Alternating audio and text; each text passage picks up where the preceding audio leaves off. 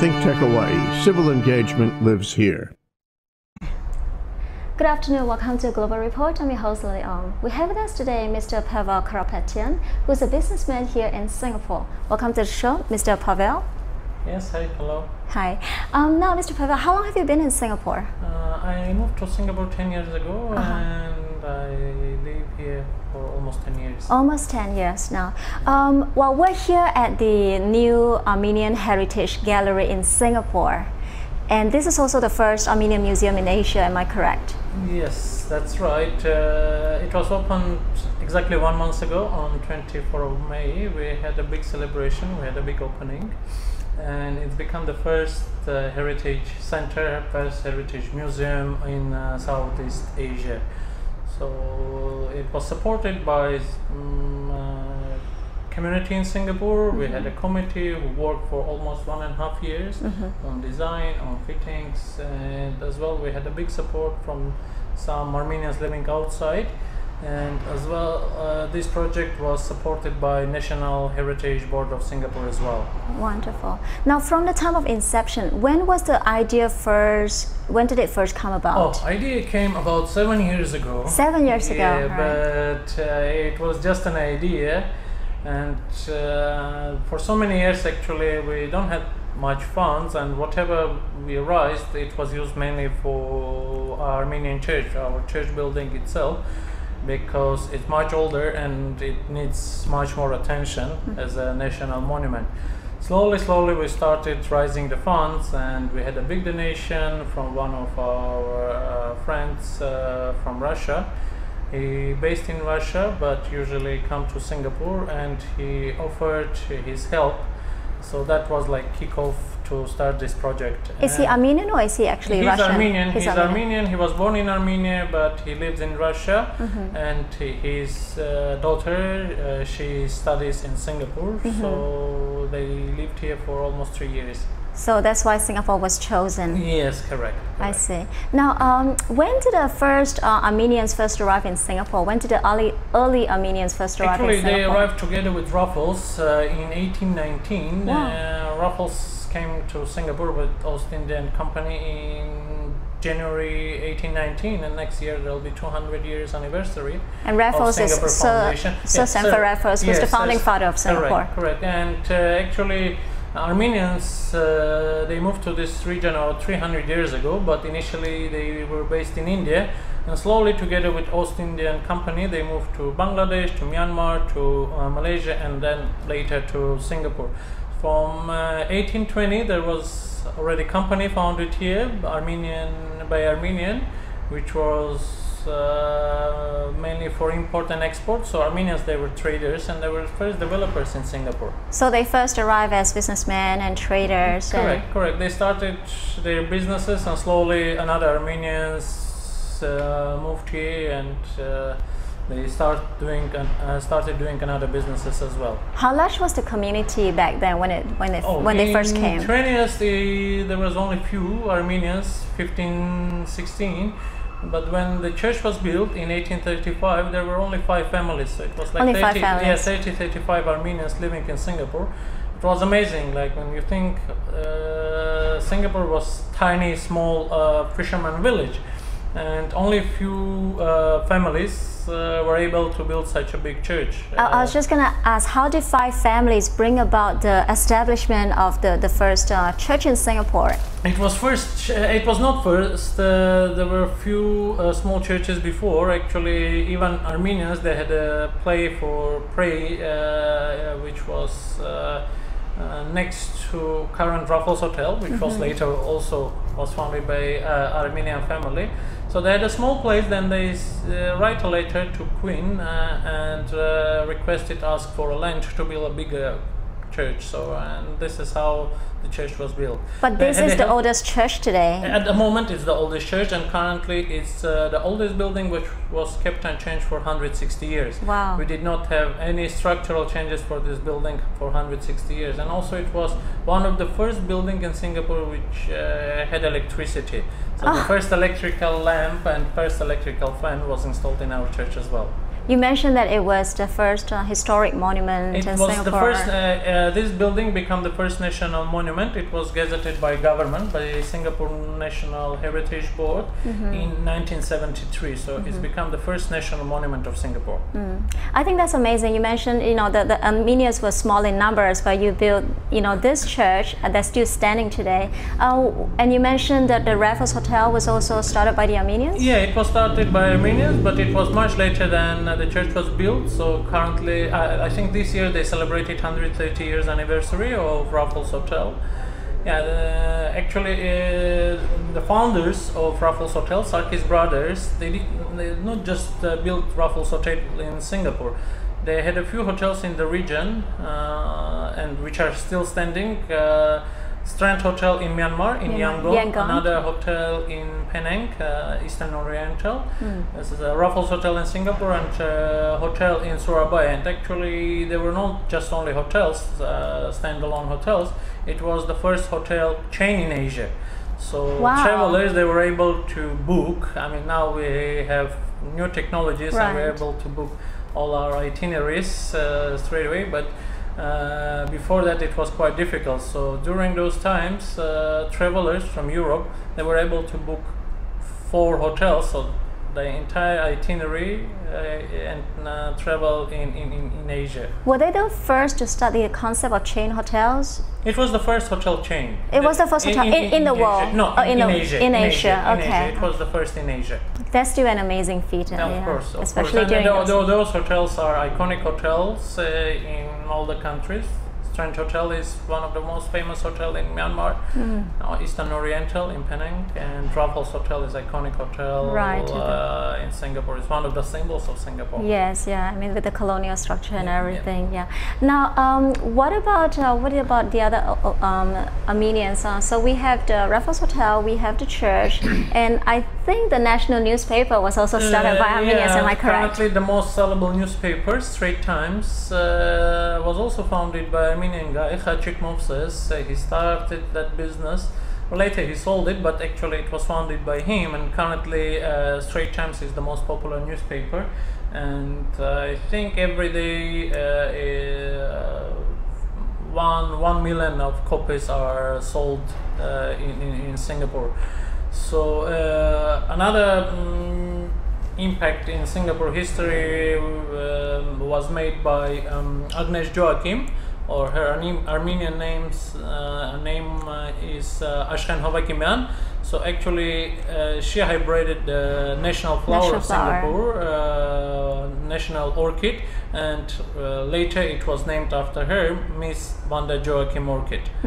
And now it's a symbol of Singapore. It's really amazing. It's proud for us that symbol of Singapore is named after Armenian lady and has Armenian name, Armenian roots. And not only that, I think because orchid has become the national flower, when we have VIPs coming through, we have a habit of naming some of the flowers after the VIPs. Correct. But actually, that was also the first hybrid. The first hybrid, yes. In the world, which was done by Armenian lady. Now, she had a pretty sad story. I understand that she passed away pretty young. In fact, a couple months after she won an award for the flower. Is that correct? She won an award for a few other plants, but during her time, of course, she was not so famous, and she became famous when the flower becomes a national symbol of Singapore. Yeah, and her legacy still lives on today because it's a national flower. This year we celebrated 125th anniversary. I see. Now, fast forward to today. How large is the Armenian community in Singapore today? It's still very tiny. For so many years, we never had more than 100 Armenians living on the same time. Currently, we have 40-50 Armenians living here. Just what? And are these full-blooded Armenians or mixed-blooded? Or no, actually, community.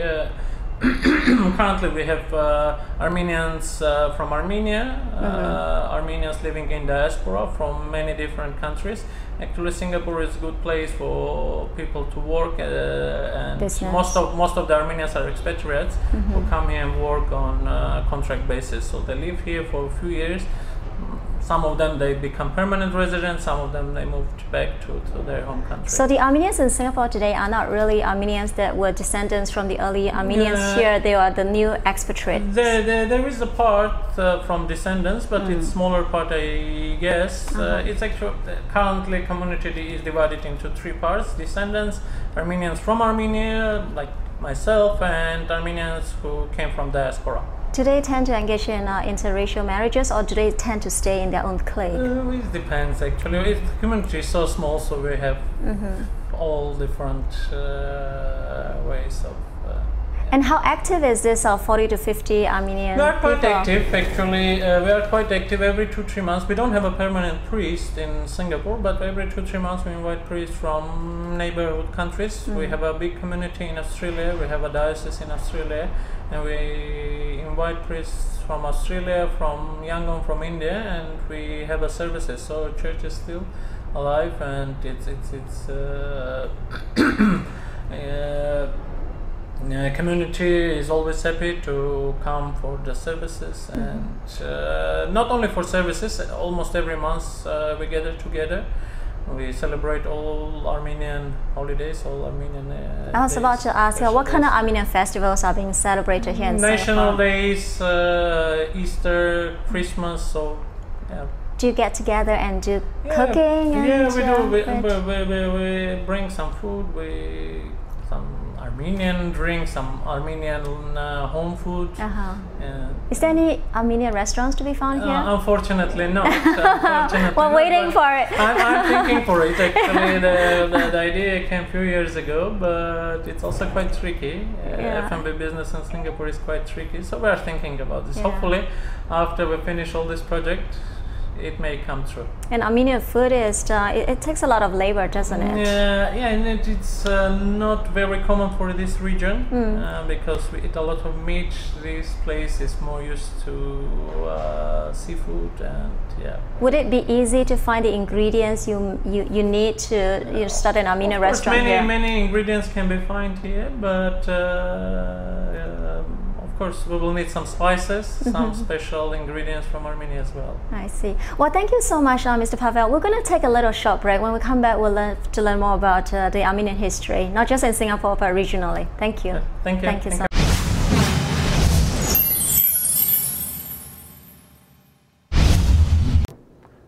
Aloha. Aloha. My name is Mark Shklov. I am the host of ThinkTech Hawaii's Law Across the Sea. Law Across the Sea is on ThinkTech Hawaii every other Monday at 11 a.m. Please join me where my guests talk about law topics and ideas and music and Hawaiiana all across the sea from Hawaii and back again. Aloha.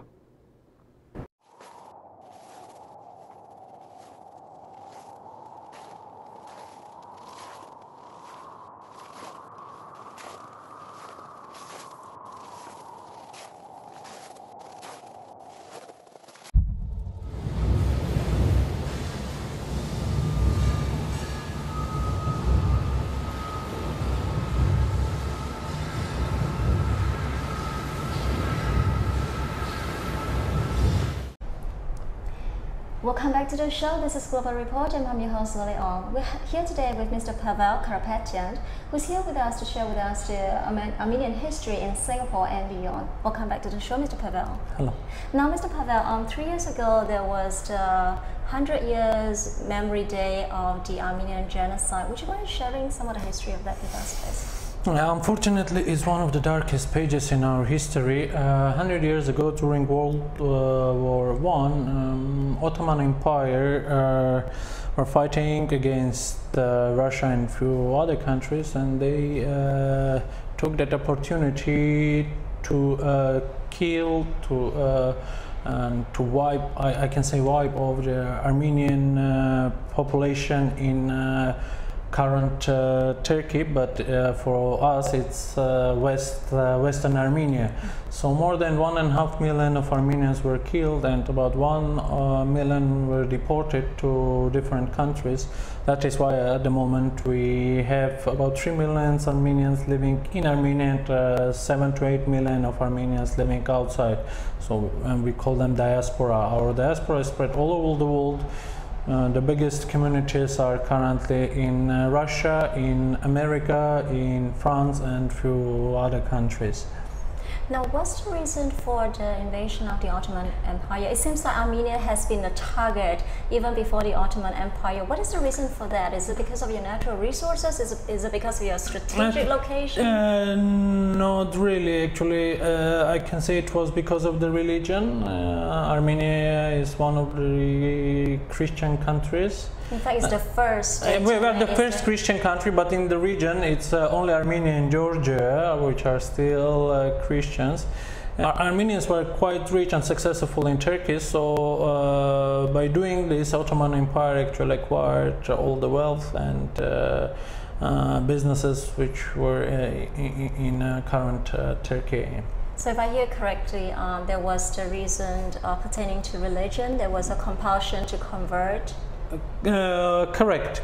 It was because of the religion, it was because of nationality, it was because of the wealth, because of the success of Armenians. And how long was this, did this massacre take Actually, place? it was started in early 1980s and then continued for many years, but main killings and deportation was started in 1915. And why we choose 24th of April as a memory day? Because during that day, the biggest part of Armenian community was arrested in Istanbul, including famous poets, composers, businessmen, and that day was, I can say, the worst in that history.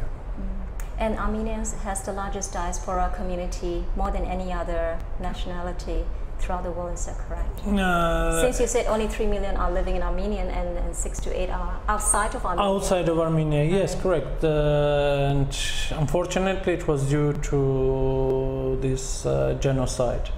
And we are thankful to countries who recognized the genocide. At the moment, 28 countries recognized it as a genocide. I know that the Dutch were the most recent one to recognize it. Dutch, German, last year was German, Dutch, yeah, at the moment it's 28 countries, including 48 states of United States. But country by itself didn't recognize it, and every year on 24th of April, for so many years, every American president has a speech on the date forwarded to Armenians, but so far they did not recognize. They promise it every year before the election. During the campaign. Yeah, for the campaign to get Armenian votes, but unfortunately it's not recognized yet. So what are the present day Armenians doing to get more countries to recognize this genocide? Is there a movement? Is there... Of course, there is a movement not only in Armenia. Our diaspora is forcing, whenever there are Armenians, they are forcing their local governments, local communities to recognize it. And every year we have more and more countries who are joining for this movement. And I believe there's a very strong Armenian community in Los Angeles too. It's one of the biggest. It's one of the biggest.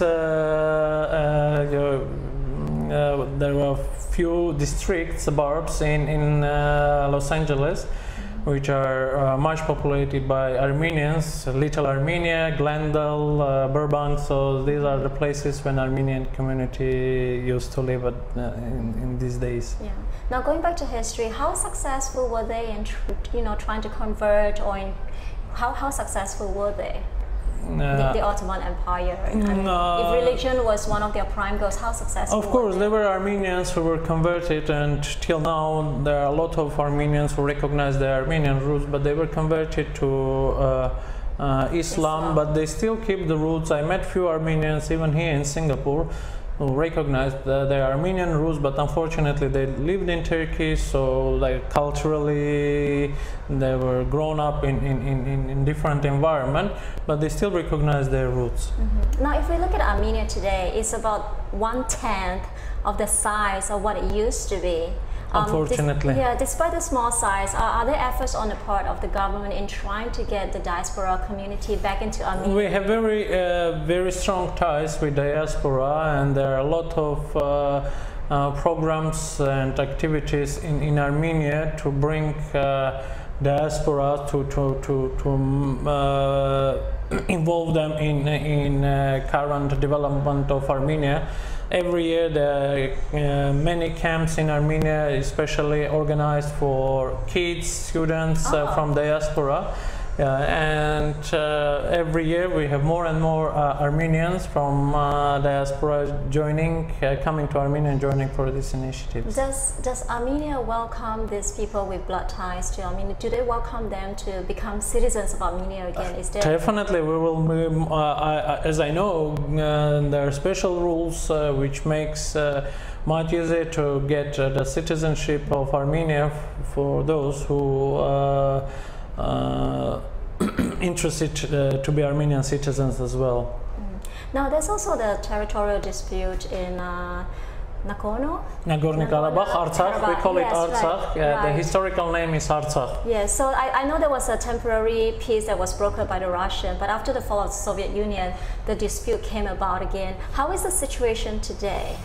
Actually, it's still ongoing. Karabakh was not Artsakh. Historical Artsakh was not recognized as an independent country yet, and unfortunately the military action are still ongoing. 2 years ago, on 2nd of April, Azerbaijan tried to move forward in few direction, but our soldiers, they succeeded to stop them, and they made a big damage to military, Azerbaijan military and army. So it's still not peace, but it's not war, but every day there's something happening there, and unfortunately we are losing a lot of brave soldiers, a lot of young Armenians on the border. What about intervention from the other international players like Russia, UN Security Council? What is their stance? Of course, Armenia is quite small, and we were always between the big players. As I said, we were always in a crossroad of empires and big countries. And yeah, we hope the big countries will take actions against Azerbaijan, but it's not always possible now, because politicians, they have their own way of thinking, and it's not always succeeding. It sounds like they're actually advocating for the territory to be ceded to Azerbaijan. For sake of peace, is this something that Armenia can compromise on? Actually, the historical Artsakh, we compromised for last 100 years. That's right. And unfortunately, for so many years during Soviet time, the huge territories was given to Azerbaijan. Nakhichevan, which is currently in Azerbaijan, it was also a historical Armenia. One of our most successful cities, Julfa historical cities, was there. And unfortunately, we had a huge big place in Julfa with old Armenian Khachkars, which was recognized as a heritage by UNESCO, but it was fully destroyed. It was ruined, and there is no even signs of that Khachkars now in that place. So for so many years we compromised, but I guess we can't do it anymore. And Mount Ararat, that's, you know, the symbol. It's a symbol of Armenia. Now it's sitting on the land of Turkey. It's sitting in Turkey, but it's always in our heart, and it's always in our mind. Right. Could you tell us about this? This is the map of genocide where it was taken. You can see the big cities, the big ones are the biggest cities where Armenians were killed and from where Armenians were deported. So actually this part is Western Armenia, but currently we have only a small piece left, which is currently independent Armenia. Is there a particular area that has the highest concentration of the actually, you can see, yeah, this is it's all over the current Turkey. And from here they were deported to Syria, to other eastern countries, to Cyprus, to Greece. And by sea they were deported to Europe, to America, and to South America. So that's West and that's East. Is that what brings about the, there's also the Western Armenian language and the Eastern Armenian language? Yeah, they're a bit different because traditionally Western Armenian was used in west part, and modern Armenia was always changing for the last 100 years, but still we understand each other, and of course it's same language and same so the tradition. Western Armenian speaking people will understand the Eastern and vice versa. Definitely we will understand. I think we will understand by heart as well, so it's not just only the language. What about the written form? Is it entirely different? It's almost same. It's almost same. The alphabet is same, exactly the same. The only pronunciation and the using different words. I mean, that's the spelling of the words are different. What about the preservation? We talked briefly about food and restaurants earlier. What about the preservation of the culture in all these diaspora communities? Actually, most of them they preserve it quite well, and a lot of Armenians in diaspora they speak in Armenian. They celebrate all Armenian holidays. Do they visit? As I said, every year we have hundreds of Armenians from diaspora visiting Armenia. Every year, thousands and thousands of Armenians are coming back to their country, and it's not just only once. Every year there are subsequent visitors, and we are happy. We welcome them with big heart, and welcome them all every time. Now, Mr. Pavel, we know that even though Armenians are small in numbers, but they have some amazing contributions to mankind, not just in Singapore, but throughout the world. Could you name some of the accomplishments, please? As I mentioned, we have 3 million of Armenians living in Armenia. We have about 7 to 8 million living outside. And of course, Armenians, they contributed to different spheres of industry, arts, culture, music. Not much people know, but the first ATM was also invented by Armenians, Simijan, and we have a lot of famous artists. Of course, we are proud to have Charles Aznavour, the famous French singer, Serge Sarkisian, American singer.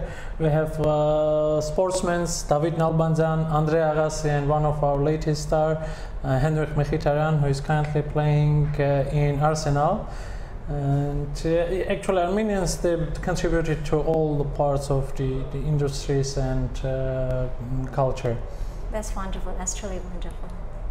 Thank you. Now, Mr. Pavel, could I also get some of your thoughts on what's going on back home? I know here in Singapore things are very peaceful, but I know that Armenia recently transitioned from a presidential system to a parliamentary system, and there was also a change in prime minister and presidency. Actually, we had so-called revolution, peaceful. We call it revolution of love, revolution of peace 2 months ago.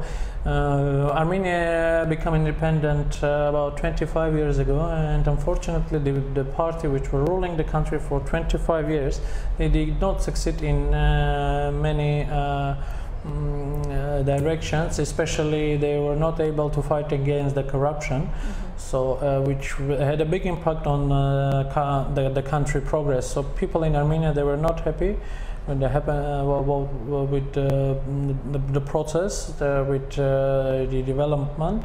So the previous since 25 years ago, has it always been Sir Sarkisian who's been a prime minister, 2 times prime minister? No. We had 3 presidents. The first president was Levon Terpetrosyan, and after a few years, Robert Kocheran. But was Sarkisian the prime minister during He that was time? 8 years. Sir Sarkisian was the president for 8 years, and he decided to become a prime minister. So when did he become president? What year was that? 8 years ago. So Okay. he was in place for 2 subsequent terms. So for 8 years, and then when last year country has been changed to parliamentary country, so system, he decided to become a prime minister, but citizens, people in Armenia, they didn't agree with him. He had actually maxed out his term, but he amended the constitution. So he amended the constitution, and he was sure he will be able to continue as a prime minister, but plans has been changed, and now we have a new prime minister. And just within last few weeks, I can say it's just only 1 month, 1.5 months. There was a big progress in fighting against the corruption in Armenia. We had few big cases, and I guess it will go on. Now, if we look at Middle East today, we know it's a complete mess. You know, the removal of Saddam Hussein and then the removal of Gaddafi in Libya. And there was so much bloodshed. But here in Armenia, there was a revolution, but it was bloodless. And during the revolution, everyone mentioned nobody can compare what happened in Armenia with happenings in Middle East. It was totally different movement. And there was no foreign intervention. No foreign intervention, there was no foreign impact. So actually, people of Armenia, they decided they want to have a new prime minister, they want to have a new party, ruling party, they want to have a new direction.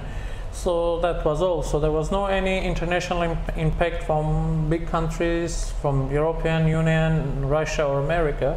So this which makes our revolution, I can say, unique, and we call it revolution of peace, revolution of love. So fortunately, citizens, people in Armenia, they succeeded in the action. So. Well, congratulations on Thank you very much. We hope that this will bring Armenia to another level in its development, and the country will progress much faster than before. And I think the way that you guys could bring about revolution in a peaceful manner, that's something that the world can look up to and you know, follow in the steps of. Of course, yeah. We're also, like last few weeks, people were thinking that the revolution may stop the tourism in Armenia, but it's become vice versa. So people are coming to Armenia to see how the country, to see the country where the revolution can be done in such a peaceful way. So this even actually revolution promote our country and not made any disadvantages. Well, thank you so much, Pavel. Thank you so much for your time today. And I'm so excited that we have this Armenian Heritage Gallery right here in Singapore. You know, the first in Southeast Asia too. So, well, thank you so much. Thanks for